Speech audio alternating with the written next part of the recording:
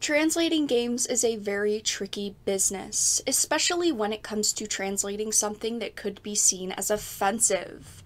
On one hand, you could change the dialogue to be less offensive, but upset people that do not want to purchase and play a censored and toned-down game, such as Trails of Cold Steel 3. Recently, the translation team on a live stream admitted to altering dialogue they found to be offensive to Western audiences. But on the other side of the spectrum, you could just leave the dialogue and attempt to translate it as accurately as possible, though there will always be people that are upset with that course of action since you just did your job, and that is really what I wanted to discuss today. A fan's translator actually quit a project and announced he will no longer be translating games due to how much harassment he has received after accurately translating something in a game that a few people found to be offensive. Goemon 3 fan translator can't continue and quits after receiving harassment for accurate translation. A prominent fan translator of Japanese video games has announced that he will no longer be contributing his time to future translations after receiving a wave of harassment from Western social media users for an accurate translation of a joke referring to transgender individuals. On January 25th, the game was made accessible to a more global audience thanks to the release of an English-language ROM hack courtesy of the programmer DDS Translations. The hack replaced Japanese script with an English translation provided by the veteran translator Tom, also known on his Twitter handle by the Retro Translator, who has provided fan translations for over 50 Japanese exclusive games. This is someone that has done a lot of translation work, and he is a fan translator. He is not being paid to do this. He is doing this sheerly because he wants specific audiences to have access to playing these games. Soon after the release of the ROM hack, some social media users took note to one particular line of dialogue, encountered when the player talks to an NPC who asks the player how she should reveal to her boyfriend that she is a tranny. "I'm actually a tranny. Should I tell my boyfriend the truth?" And this sent people into a rage on social media. Now, I do want to note that it is only a small group of people on Twitter, and of course we do have people on Reset Era being outraged with the fact that he accurately translated this.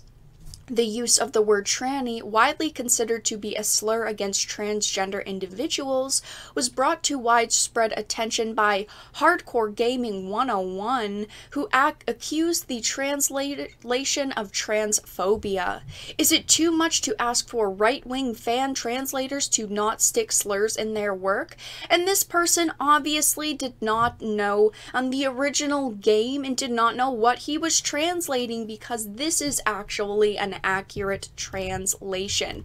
He just assumed that this translator was right-wing because he threw in a slur, but he actually did not put this slur in here. This slur was originally here.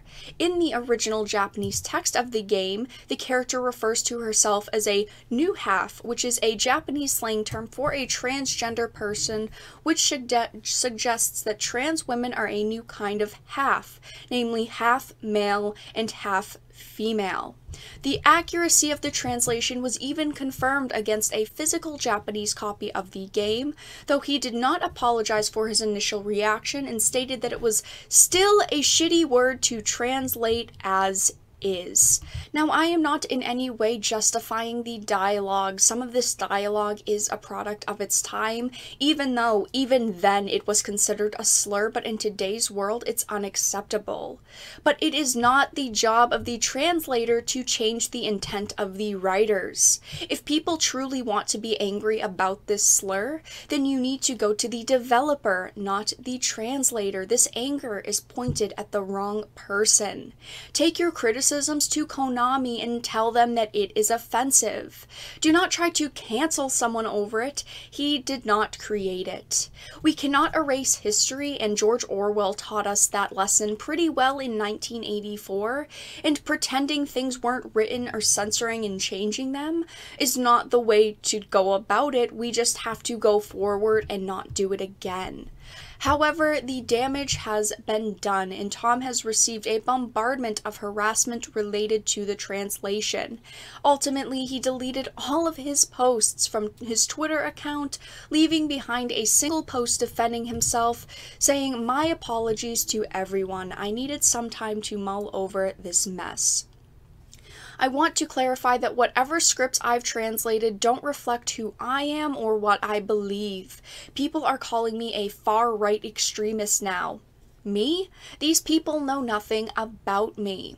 Yes, the original Japanese line in the game is insensitive, but please don't think that having translated it as an insensitive way means that I'm somehow a hateful person, because I am not. And I care about the games too. I started working on fan translations because I care.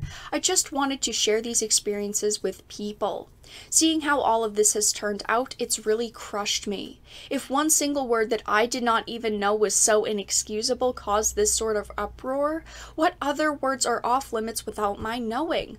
To be honest, the very thought terrifies me. This whole thing has crushed my passion for translating, video games, and even simply writing in general. I can't continue with it. I do not think that this person should be receiving so much hate online. He translated it accurately, and yes, to some people it may be seen as offensive, though it is not like he translated it to mean something more offensive. It is not like in Japanese it says "I'm a transgender," and he is translating it to "I'm a tranny" to be offensive or to throw his own opinion into the game. Both words have a negative connotation behind them, and all he did was translate it accurately. But let everyone know your thoughts in the comments section down below. If you enjoyed this video, please make sure to give it a like and subscribe to the channel. But of course, if you did not, make sure to give it a dislike. I appreciate your support either way. But I will talk to you all again in the next video really soon.